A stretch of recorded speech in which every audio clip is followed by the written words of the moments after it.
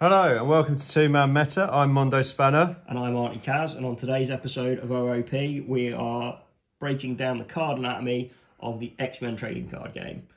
So first off, we're going to start with character cards. There are two types of character cards. There are the heroes, which have a grey corner, and there are three types of bad guys that have the coloured corners. So when you're playing these, you need essentially the team value at the bottom has to add up to 30 or less for your X-Men team. So that's this value in this bottom right-hand corner. You get to take two of the villains. It doesn't matter which two you pick. So obviously we've got the card names for both at the top. Oh, yeah. And then we have the mutant ability in the text. And mutant abilities come in three flavours, A, B and C. Yeah. This is the timing of the effects. These pop off in combat, and we'll show you that in the tutorial video. You have a health in the grey circle, the yellow writing. So that's pretty straightforward. When you take that much damage, you die. Then you have three different colours of attack. So you can attack in the red, blue and green. For your heroes or your good guys, you need to use mission cards to attack. So let's talk about the mission cards. Yes. Because that is everything you need to know for the hero ones. And another thing to quickly note is they're very easy to pick out. And if you watched the Warhammer Champions video, you'll be able to see that this fulfills one of my loves of card games. Is we have different backs on the champions or heroes and the actual cards for your deck, so they stand out nice and easy. I just wanted to say that because I made such a big deal of it in the champions videos. Yeah, no, it is really tricky, you know, when you're building a deck to stack four separate cards on the top. You know, they're different. Like I feel your pain. It's a burden. Everybody has shuffled their characters into the deck by accident in some game or another. So not me. So going on to the missions, we have missions for each colour. This shows which colour you're attacking with. So in the top corner, it just shows you red, blue. You're using the red attack, green, the blue attack, or the green attack. And obviously that then marries up with these. So you have a danger room number in the top corner of these, which is what turn you can essentially play it on. So there's no resources in this game. You're just limited by the turn. Yeah. As you can see by the cards, you get a bonus to your damage. So +8 or +3 on the red ones. Well, it's a bonus to the amount of dice you roll, isn't it? Yes. Well, it's a bonus to the number of your attack, which then is influenced by the opponent's strength, and then you roll dice equal to the difference, essentially. Yeah. So I really like these mission cards because like they're nice full art cards for everything straight away. Right? Yeah. The layout's really nice. The mission, it says clearly on the side. The danger room is very clear. The bonus is very clear. And then you just get some nice artwork. And on the cards with text, because some missions have bonuses to them, it's just a nice, simple little box at the bottom.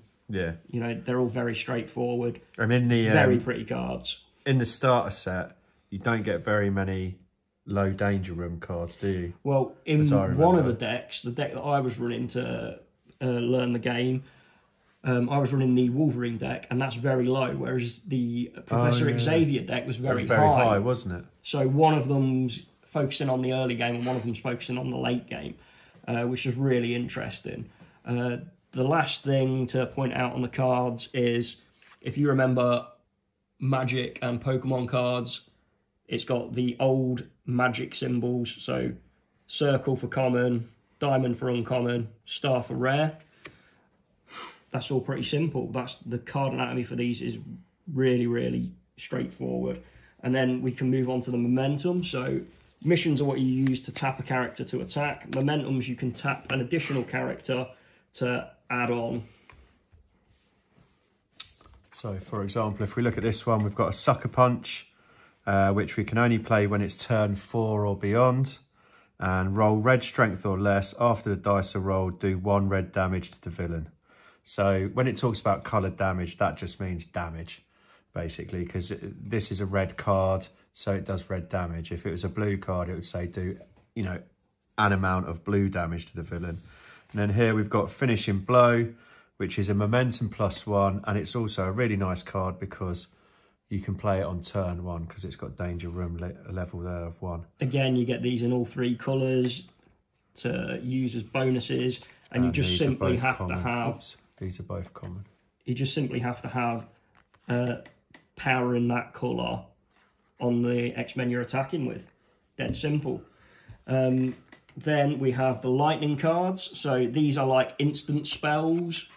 So before you're attacking, you can play out a lightning by tapping a guy. So if you have a green card like this one, you can tap a green character or a character that has green to play this ability, and you can do exactly what it says. So in this case, remove 1 damage counter from one of your X-Men. So, so these ones don't have to necessarily be done when you're attacking. However, you do have to tap one of your characters to do it. So therefore, if you tap one of your characters to do it, then you can't use them when you're attacking. Yeah, so you attack as a group, but any tapped cards aren't attacking. So you can basically trade off using the lightning abilities. And this case, we have one that has a character on it. So if you use Psylocke, you essentially get an extra bonus. Yeah. So and if you don't use Psylocke, you just get the lower one. Yeah. So on this one, if you use Psylocke, if the danger room level is 1 or more, you may tap Psylocke to play this card. So, I mean, even though that says danger room level 3, you could play this on turn 1. And then its ability is untap one of your X-Men. So she just kind of has like a... She basically makes it better because if you've got her on your team, then you can play this on turns 1 and 2. Whereas if she's not on your team, then you can only play this on turn 3 onwards. So we also have missions that have these on. So this is a Wolverine mission. So you can use it on anyone, but if you use it on Wolverine, you get an extra bonus. Yeah, so if you read here, in the Wolverine text box at the top, it says, only Wolverine may attack this turn. However, triple his red strength at the start of the attack, which on Wolverine's pretty good. And then it says, only the X-Man you tap to play this card may attack this turn. Double his or her red strength at the start of the attack. So you see, if it's Wolverine, he's tripling his attack. Whereas if it's any other person, they're just doubling. Okay. And finally, we have the power-up cards. And these stay in play. And these, you'll only get this reality shift in the starter set. And you'll only get one of it. So this is the only one we've currently used. We won't use any of the other ones until we're talking about the tutorials and stuff, just for ease of reference. But these stay in play like enchantments in Magic and really alter the game. Again, they've got a danger room level on each different one, so it's when you can play it.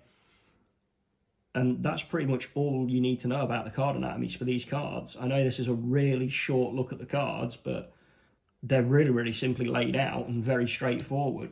You know, Wizards knew what they were doing when they made this game, and you'd expect them to in the 2000s after having so many years on Magic. Only 5 or 6 though, right? Because this came out in 2000, right? I believe it was 2000, 2001, yeah. Yeah, so they're only 4 years in. But that's... No, 7? No, 92. 8. That's counting. That's still a while, and I think they did a really good job with the layout of these cards and how straightforward everything on the card is for the game. Like, we've had to explain very, very little. No, that's true. So it's dead easy to pick up. And the gameplay is dead easy to pick up as well. When you sort of see the how to play video, you'll be like, oh, that's actually pretty cool. However, there is an interesting aspect of it that I know quite a lot of Magic players don't like, so that's quite cool. Yeah, so the other thing to talk about is there's no keywords in this game, essentially, other than character names. So we won't have a keywords video for this. There is a lot of dice rolling, though, in combat. That's what Magic players don't like, isn't it? Yeah. So we will show you how the dice rolls affect everything when we play the tutorial. Lovely. Right. Thank you very much for joining us.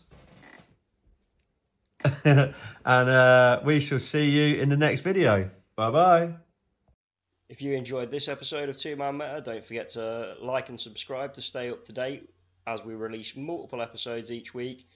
If you would like to help support the channel, check out the links in the description below, as well as links to our social media pages. Thank you for watching. See you next episode.